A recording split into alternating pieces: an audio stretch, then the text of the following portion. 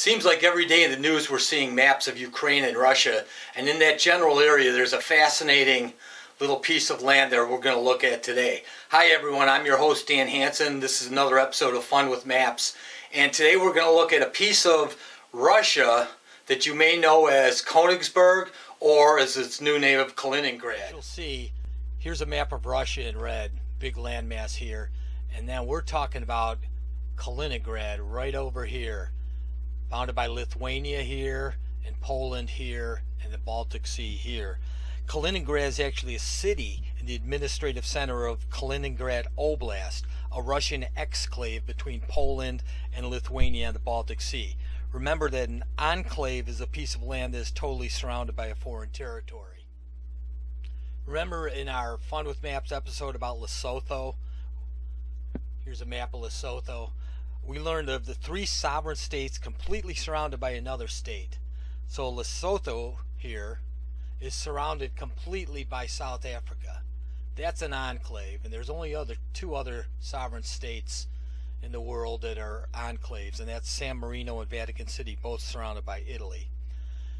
An exclave is a piece of land that is politically attached to a larger piece, but not physically having the same borders with it because of surrounding foreign territory. Now, closer to home, for an example, in Summit County, you all know where Akron, Ohio is. That's where LeBron James is from. It's about 40 miles south of me here. There's a piece of land in Summit County, a city called Cuyahoga Falls, that is both an exclave and an enclave. There's some streets there. I believe it's Smith Road. There's several houses along Smith Road in Cuyahoga Falls. They're legally in the Cuyahoga Falls, but their neighbors and the municipal lands on all sides of the property are actually the city of legally within Akron. So they're both enclaves and exclaves right here. So you have enclaves and exclaves all over the world. As we said, there's only 3 sovereign states that are enclaves, but this is an exclave here because it's part of Russia, but it's not connected at all. It's connected Lithuania, Poland, and the Baltic Sea. Okay, so how did Russia get this piece of land? You've heard of Prussia, right? For like the last 700 years, this was called Königsberg, and it was part of Prussia, which was part of Germany, and there's a whole history behind Prussia. But basically the story is after World War II, Germany had to give up a lot of its territory as punishment for its aggression in the war. So at the Potsdam Conference of 1945, the U.S., Great Britain, and Russia decided they divvied up some of the land, and Russia was given this area here really without any issues. So let's take a deeper look into what was Königsberg and is now Kaliningrad. Don't worry, I'm not going to give the whole history of Prussia. I mean, volumes of books have been written about that. The histories of Germany, Poland, Lithuania, Russia, and more are all intertwined with Prussia. But we will give a little background so we can understand the map. So here's a map of showing some settlements along the Baltic coastline of East Prussia from 1649. Okay, so here here's Königsberg, which is what we're looking at today. Here's the Baltic Sea, first of all. Here's Königsberg in the Duchy of Prussia. Here's Ermeland, which is another one of the German states. Here's the Kingdom of Poland, and this is Danzig. Today it's called Gdansk, of course. And here's the Grand Duchy of Lithuania. And here's Memel, which we know as Klaipėda today.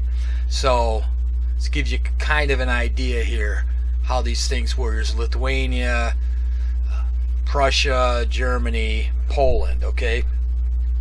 So Königsberg here was an historic Prussian city. It was founded in 1255 by the Teutonic Knights during the Northern Crusades and is named in honor of a king of Bohemia. Prussia was a historically prominent German state, so Königsberg here was the first capital of Prussia, okay? And it became the Kingdom of Prussia in 1701, and then in Berlin, between Königsberg and Berlin, they really decisively shaped the history of Germany. So this is a great painting of the anointment of Frederick I after his coronation as King of Prussia in Königsberg in 1701, okay? So Prussia entered the ranks of the great powers shortly after becoming a kingdom. It became increasingly large and powerful in the 18th and 19th centuries, had a major voice in European affairs under Frederick here, Frederick the Great. And at the Congress of Vienna in 1814 and 15, they redrew the map of Europe after Napoleon's defeat. And Prussia acquired a lot of rich new territories, including the coal-rich Ruhr, which that's in the west of Germany, west central Germany. So in 1871, here's a familiar name, Prussian Minister President Otto von Bismarck.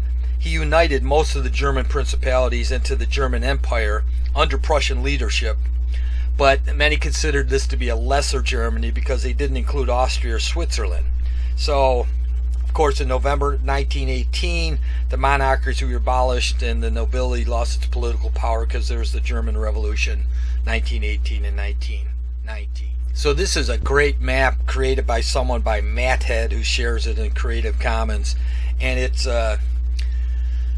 showing some of Germany's province of East Prussia from 1923 to 1939, World War II. And this up here is Memelland, which of course Memel is modern day Klaipėda in Lithuania. And this has been occupied by Lithuania since 1923. So here we've got Lithuania. There it was Memelland. Now that's Lithuania too. Up here, you can see a little of Latvia in the blue there. Okay, this is East Prussia. Okay, green here is Poland. Here you can see it's the free city of Danzig, which of course today is Gdansk in Poland.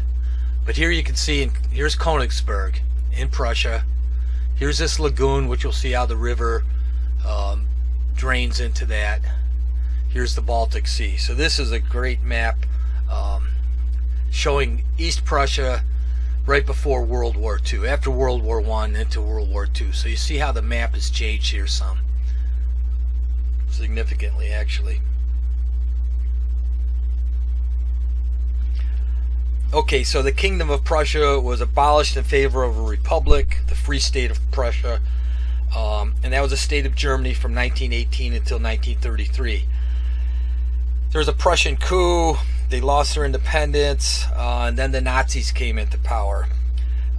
It's interesting that some Prussian ministries were kept even with the Nazis, and Hermann Göring, yes, that evil man himself, remained in his role as Minister President of Prussia until the end of World War II.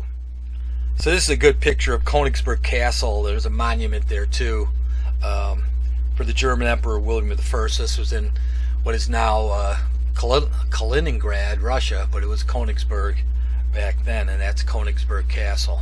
So pretty cool. So Königsberg was the easternmost large city in Germany until World War II. Okay, it was heavily damaged by Allied bombing in 1944. During the Battle of Königsberg in 1945, it was occupied by the Soviet Union. And then in 1945, there's the Potsdam Agreement, and the territory was placed provisionally under Soviet administration, and it was annexed in 1945, April 9th, 1945. So then the Soviets expelled the German population and repopulated it with Russians and others from the Soviet Union. In 1946, it was renamed to Kaliningrad in honor of Soviet leader Mikhail Kalinin. So it's now the capital of Russia's Kaliningrad Oblast, and in the final settlement treaty of 1990, Germany renounced all claim to it. So that's how Russia got this land. You know, there's so much more to be learned about Prussia, but not for us today. You know, being on the Baltic Sea there, it's an important port city, always has been, and a lot of important and influential and very smart people came from Königsberg and in the area and did their work there. Between the 13th and 20th centuries, the inhabitants spoke predominantly German, but as you could infer from the maps, you know, it was a multicultural city right on the port there. Had a profound influence upon the Lithuanian and Polish cultures.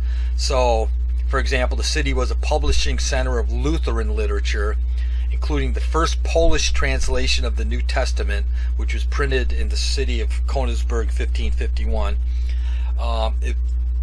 that's where the first book in Lithuanian was printed, and the first Lutheran catechism, both printed in Königsberg in 1547.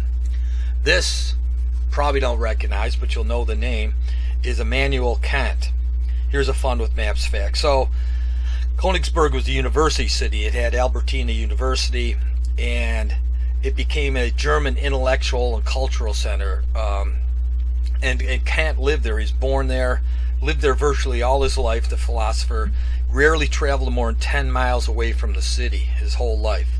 So he entered the university there in Königsberg, and he was still at like 16, and he got into metaphysics, and he became the chair there. And he published his Critique of Pure Reason and his Metaphysics of Morals. You know, that's basically, that says virtue is acquired by the performance of duty for its own sake. So the whole Kantian philosophy is fascinating, and he's really one of the leading figures of philosophy. In fact, he was such a big deal that in 1974, West Germany made this postage stamp commemorating the 250th anniversary of Kant's birth. So Königsberg is one of the few Baltic ports regularly visited by more than 100 ships annually in the latter 16th century, along with Danzig and Riga. Of course, remember, Danzig is modern-day Gdansk. And the university became a center of Protestant teaching because all these people were coming in. It had a profound impact on the development of Lithuanian culture, and several important Lithuanian writers attended what they called the Albertina, named after Duke Albert. So Königsberg was the birthplace of the mathematician Christian Goldbach, and writers like E.T.A. Hoffman as well. But Goldbach, I got to tell you about him. Goldbach's conjecture is one of the oldest and best known unsolved problems in mathematics, in number theory, in all of mathematics really. It's very simple to understand too. The problem is, it states that Goldbach's conjecture, every even whole number greater than 2 is the sum of 2 prime numbers. That sounds really simple, anyone can understand it, but it's really unsolved. The conjecture has been shown to hold for all integers less than a huge number, something like 4 times 10 to the 18th, but it remains unproven, completely, despite considerable effort. So the Goldbach conjecture, huge thing. But wait, there's more. In 1736, the mathematician Leonhard Euler used the arrangement of the city's bridges and islands as a basis for a famous problem in mathematics called the 7 Bridges of Königsberg.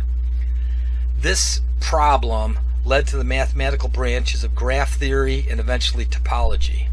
And believe it or not, another great mathematician, David Hilbert, was born in Königsberg later. So as a mathematician, I have to drill down a little here, so stay with me. I think it's pretty interesting.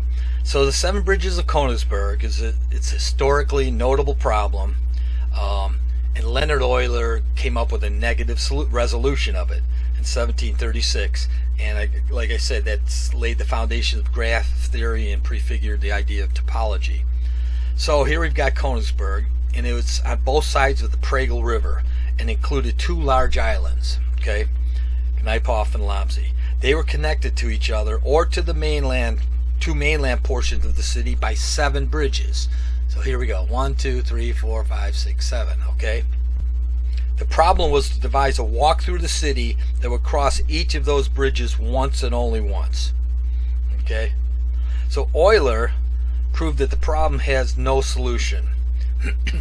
Especially when you're proving something in the negative, you've got to have a whole rigor to it. You can't just pull out a few examples and show that they don't work. So in the history of mathematics, Euler's solution of the Königsberg Bridge problem is considered to be the first theorem of graph theory, and the first true proof in the theory of networks. And now it's a subject now generally regarded as a branch of combinatorics. In addition, Euler's recognition that the key information was the number of bridges and the list of their endpoints rather than their exact positions presaged the development of the field of math called topology. The difference between the actual layout and the graph schematic is a good example of the idea that topology is not concerned with the rigid shape of objects. So the important thing was the 7 bridges and their endpoints, not some of the rigid stuff inside there. in topology, the shape doesn't matter. My professor always taught that a topologist can't tell the difference between a coffee cup and a donut, because you can bend and twist and extend. You know, there's a hole in your coffee cup handle and there's a hole in the donut, so they're equivalent in topology. But this is a picture of the Königsberg Cathedral, and this bridge on the right, this is one of the 2 surviving bridges from Euler's time. So there were 7 bridges in his problem between wars and all that. There's only 2 left, but here's one of them. Okay, you know, think about Sheldon Cooper in the Big Bang series TV show. As a theoretical physicist, he's involved in abstraction, whereas his friend Leonard would be more concerned with the application of the theory, crossing the bridges. So philosophers have known that Euler's proof is not about an abstraction or a model of reality, but directly about the real arrangement of bridges. So that shows the certainty of mathematical proof can apply directly to reality. So Sheldon's work can lead to Leonard's application. Okay, I hope that makes some sense. But let's get back to Königsberg.